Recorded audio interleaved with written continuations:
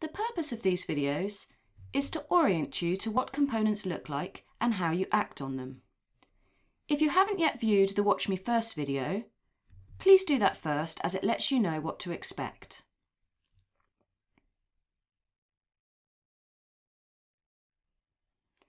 As you read in Chapter 5, the NVivo interface consists of 4 areas.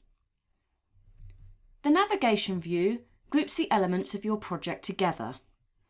Each area provides access to the components stored there.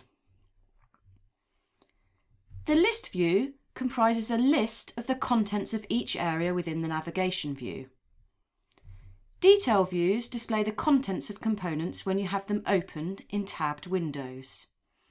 And finally, the menu tabs and their associated ribbons provide access to different functions, just like in other Windows programs.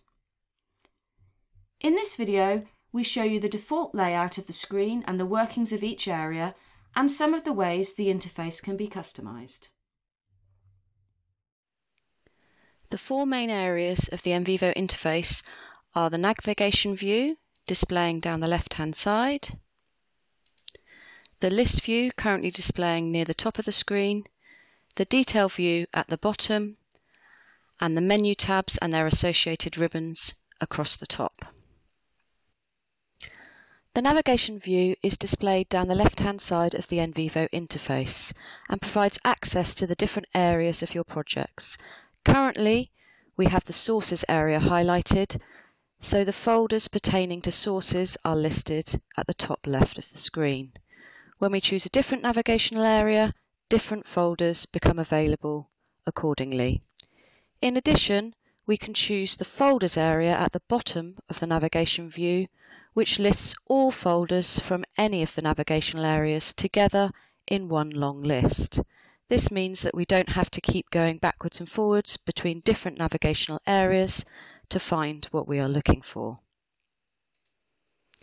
If we need more space on the screen, we can hide the navigation view temporarily, or we can turn it off completely if we don't need it. The contents of folders are displayed in lists. Here we're looking at the interviews folder, so the list view shows us all of the interview transcripts stored in this folder with columns relating to information about each source.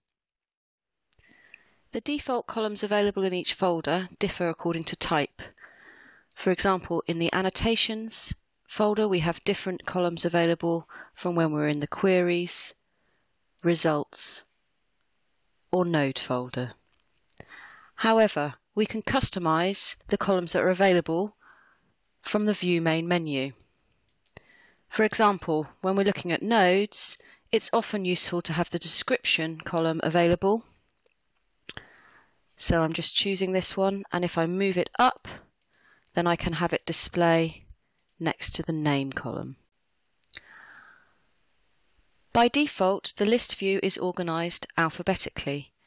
However, clicking on any column header will sort the list accordingly.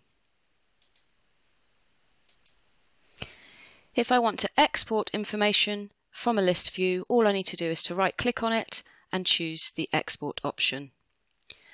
Choosing to export the list will save the information in a spreadsheet that can be opened in Microsoft Excel or another similar application.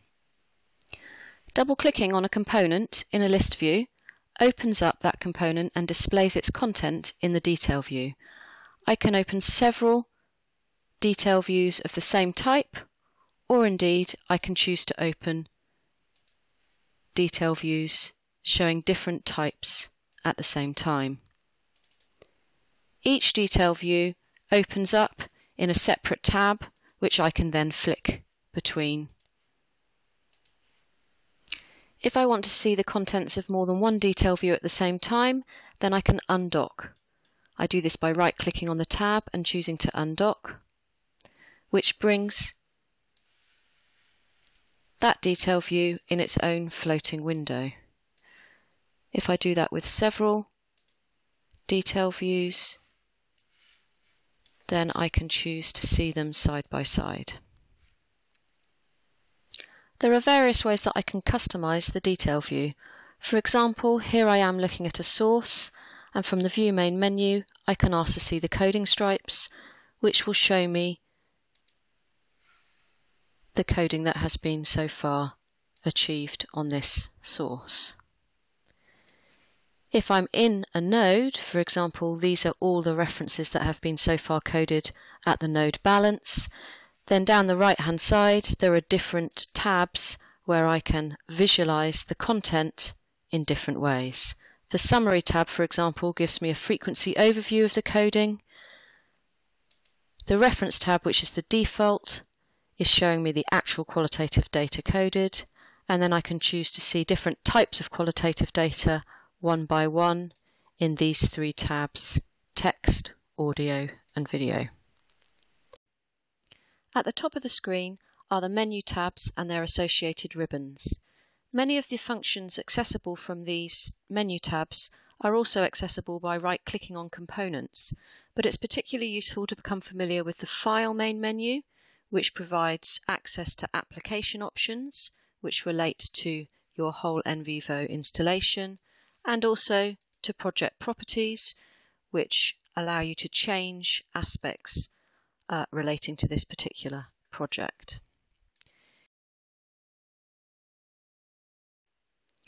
As we've seen, there are many ways in which the NVivo interface can be customized. Most of these are available through the View main menu.